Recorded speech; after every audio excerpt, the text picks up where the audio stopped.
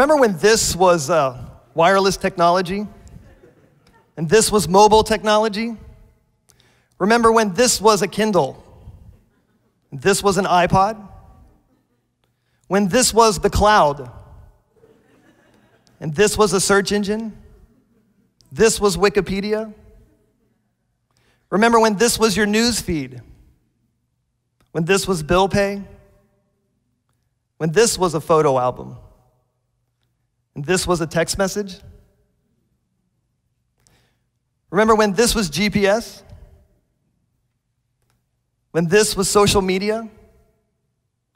When this was your Facebook? When this was Instagram? When this was YouTube? When this was Netflix? And this was Match.com? This is a photo taken outside the Vatican with the announcement of Pope Benedict in 2005. This is a photo taken outside the Vatican with the announcement of Pope Francis in 2013, just 8 years later. I think we would all agree that the world is rapidly changing, and yet remember when this was a classroom? When this was curriculum? And this was a high school student? On a July evening in 1988, there was a disastrous explosion and fire aboard the Piper Alpha oil platform in the North Sea off the coast of Scotland. 167 crew members lost their lives. Of the 63 who survived, one was Andy Mochin, a superintendent on the rig. Asleep in his quarters, he was awakened by an explosion, and even though he was badly injured, he escaped his quarters and made it to the platform's surface. And as he stood at the platform's edge and he looked behind him, the rig was engulfed in flames, and he knew if he stayed, he would die. But as he looked to the water some 15 stories below, there was twisted steel and other debris littering the surface, and flames had ignited from the oil on the water. Andy knew even if he survived the fall, that it would only last a few minutes in the icy waters of the North Sea if he were not rescued. Still, Andy jumped. He survived the fall, and he was picked up by a rescue boat a few minutes later. In the hospital days later, he was asked about his experience. Interview, what was he thinking as he stood upon the platform's edge? And his answer was a simple one. He said, it was either jump or fry. And so I jumped. And I would suggest to us that the American educational system is at a burning platform moment in history. Will we be courageous enough to jump, or will we continue to do what we've always done, all but assuring the demise of our school system and taking with it the hopes and dreams of our children? If I were to ask you to name the first 5 presidents of the United States in order, there are some, probably a few, who would be able to answer correctly. You're likely a history buff or a Jeopardy champion. But if I were to ask you to name the first 5 presidents of the United States in order, and I gave you 1 minute to utilize whatever resources you have available to you, I would expect 1 minute from now, everyone would be able to answer correctly. Because what would we all do? You would take out your phone and you would Google it. You would ask Siri, hey Siri, who are the first 5 presidents of the United States? So the question becomes, what's the more important skill in the 21st century? Knowing the answer to this 4th grade history question, or knowing how to find the answer? Because knowledge is doubling. In 1900, knowledge doubled every 100 years. By the end of World War II, it was every 25 years. Today, knowledge doubles every 18 months, and IBM estimates that the internet doubles every 12 hours.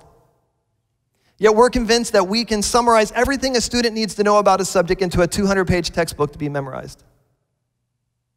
Futurists tell us that 65% of the students in our current K-12 school system will do a job in the future that does not yet exist. And so when we say to our little ones, like we love to do, hey, what do you want to be when you grow up? 2/3 of them can't even dream about what the right answer might be for them. No, education in the 21st century has to stop asking, what do you want to be when you grow up? Instead, we have to begin asking, what problem do you want to solve? What new thing do you want to create? Because content knowledge was the economy of the 20th century's age of industrialism. But innovation is the economy of the 21st century's age of information. I would dare suggest that in the future for our students, the size of their paycheck will be directly proportional to the size of the problem that they can solve. You see, the 3 R's of education, reading, writing, and arithmetic, these served our nation well for many years. But it is not enough for today's students to simply be well-versed in the 3 R's. They must also be proficient in the 4 C's: critical thinking, creativity, communication, and collaboration. When employers are asked, what skills do you value most? What are you looking for in applicants of the future? They list things like complex problem solving, creativity, people management, emotional intelligence, cognitive flexibility. Yet how will students learn these skills sitting in a classroom of rows of desks taking notes while a teacher lectures at the front of the room? In what subject do students learn emotional intelligence? And what course is cognitive flexibility listed among the standards? In the age of innovation, our students must be imaginative and curious. They must be entrepreneurial and willing to take risks. Yet do our schools encourage risk-taking? Or is the expectation that students will learn what they're told, toe the line, and get it all right the first time? Do schools celebrate failure as a means of learning, or is it condemned as a sign of incompetence? You see, the outdated college prep factories of our current school system are producing graduates that educational author Rex Miller dubs well-schooled, poorly educated. 96% of academic provosts believe that college is effective in preparing graduates for the workplace, yet only 11% of employers hold this to be true. As a result, more than 50% of recent college graduates are either unemployed or underemployed, meaning they're either out of work or they're doing a job they could have done with a high school diploma. Now, from the beginning of time and for thousands of years, learning was an oral experience. It happened through dialogue, discovery, mentorship, and apprenticeship. But that changed around 1650 with the invention of the printing press. For the first time, words and ideas could be locked onto the page and the message could be separated from the messenger. This period unlocked one of the most prolific eras of innovation in human history. But in 1955, there was a new shift into the broadcast era with the invention of the television. But this era did not mark a radical shift in the delivery of education, but it did mark the time when students began to mentally check out on school. In 2005, we entered the digital connected learning era where students enjoyed serendipitous discovery and social interaction embedded in a media-rich world.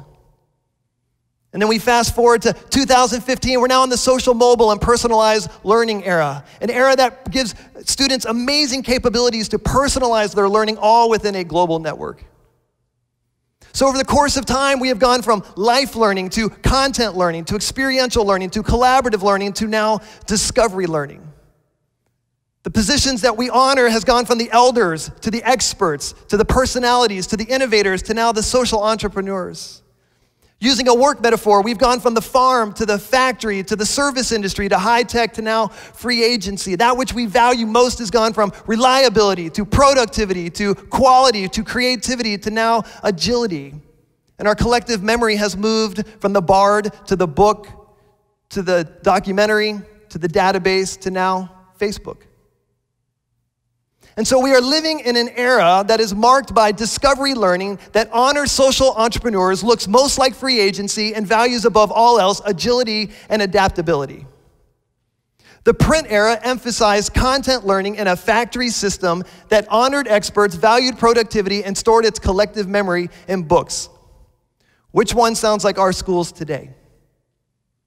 I think that we would all agree that our current educational system is stuck in an era that ended in 1955. Or as Rex Miller notes, we are asking students to run a Google race in a Gutenberg-bound buggy.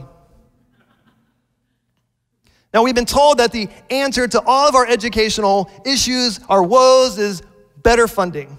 Just spend more money. Yet over the past 50 years, we have tripled the amount of money spent on education. We're doing it with twice as many staff, and we haven't moved the needle on reading, math, and science scores. When parents are asked what's most important for effective schools, the overwhelming majority indicate that students must be engaged in their learning and hopeful about the future. Graduating high school, going to college, performing well on standardized tests rank much lower. And yet, what are schools designed to do today? To help students perform well on standardized tests so they can graduate from high school and go to college. And I guess if they're hopeful about their future and engaged in their learning, well, that's just a bonus. In the early years of our nation's history, the most common educational model was that of the one-room schoolhouse. This system was well suited for preparing students for the predominantly agricultural economy of that era. But in 1893, a group of men known as the Committee of 10 transformed our schools into the complex system that it is today. You see, wealthy industrialists of that era saw the need for a new kind of uniformed worker to fill factory jobs born out of the Industrial Revolution. And it worked. It was highly effective for more than half a century. But it is time for a new historical shift. Just as the one-room schoolhouse was an outdated model for preparing factory workers in the industrial era, our current school system is no longer adequate for preparing students for this new era of innovation. Now, critics will say that our educational system needs to be reformed. No, our current educational system needs to be reimagined. We need to stop trying to do things better and start doing better things. We need the same courage and conviction that our nation showed 125 years ago in transforming our educational system. We are standing upon the burning platform once again. For the sake of our children and our children's children, it is time to jump. Thank you.